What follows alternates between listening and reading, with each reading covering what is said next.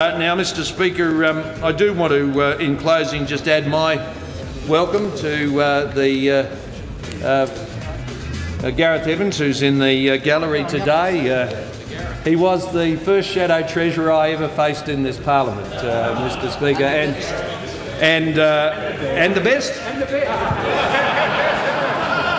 And I fear to tell him, and this will come to as a surprise to him, since he was the Shadow Treasurer, they got WTG.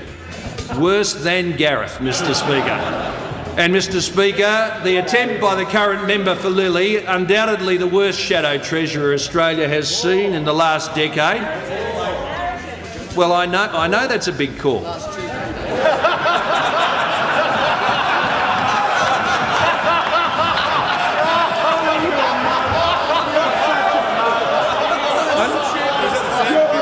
I know it's a big call. I made it after carefully considering it, Mr. Speaker. And I just don't make these things up. And you're sitting next to one of the ones who was in line for that accolade.